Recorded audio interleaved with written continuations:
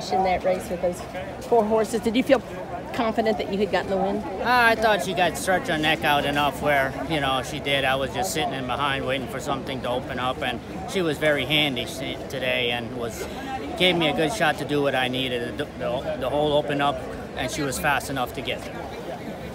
Yeah, she showed a lot of courage. She does. You know, like I said, she's a horse that tries very hard and got a very deserved stake win today. What's the difference between, I mean, she's had a lot of seconds, that now she's got the breakthrough stakes win. What was the difference today? I mean, you know, she's been progressing very well, and obviously Brad and his crew's done a phenomenal job, and she's progressed right along, and, you know, she tries very hard, and obviously it shows.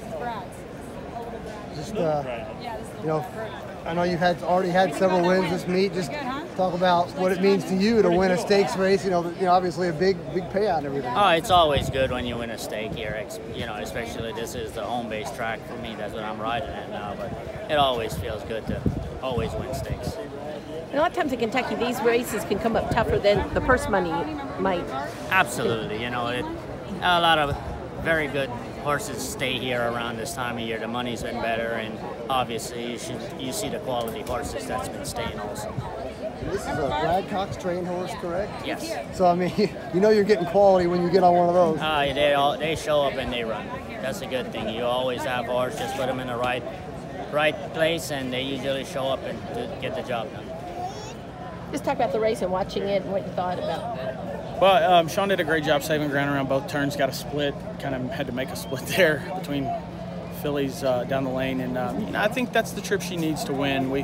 Shaun's rode her several times. She's you know, at 3 seconds this year. It's been tough to get her to the winner's circle, but she pulled through today, and it was a big effort. Very proud of her, and like I said, he did a great job riding her and saving ground around both turns and getting her head down.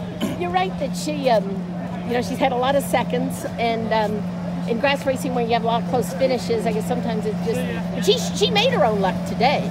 Yeah. I mean, Shaun, like I said, did a great job. But this filly's been doing well. She's always trains extremely well. We picked her up at the beginning of her 3-year-old year, and you know, we've had a couple setbacks with her, and you know, she's tough. We've had her we've had her probably off and on for about 2.5 years now. So she means a lot to us. She's a nice filly, and it was very big for her to get that stake win with her pedigree. She's a half to a Grade 1 winner, so you know, she's got some big pedigree. She's a big, pretty filly. She cost a lot of money as a yearling, and you know, this was big to get this victory with her. Could you bring her back August 4th in the Kentucky Downs preview? You know, turf? It's possible, but honestly, you know, I'm probably going to give her a bit of time. We went to Lone Star with this filly last month, and I intended on giving her maybe a little more time than this, but she was training really well, and over like the last, I'd say, week, 10 days, I kind of thought, you know, throw her in here. And I had a lot of fillies nominated to this race, and I was pointing a couple others. One and a couple had setbacks and opted to go other spots with a few of them. But we nommed a bunch to this race. We ended up with just this one. It worked, and like I said, it was big for the connections to get this stake win under this mare's belt with her pedigree. Well, how about then going for a graded stakes perhaps at Kentucky Downs? Oh, it's definitely it's definitely in the cards. She has some experience there. She ran there as a 3-year-old, I believe, and she ran a really good second. So she's got some experience over there. I think that's something you need at Kentucky Downs. Either train there or have a run over the track never hurts. So it's definitely something we may look at, just, you know, going straight from here to that, or here to there, and skipping the race on August 4th. Last year you ran away with the trainer's lead after a slow start. This year off to a real fast start.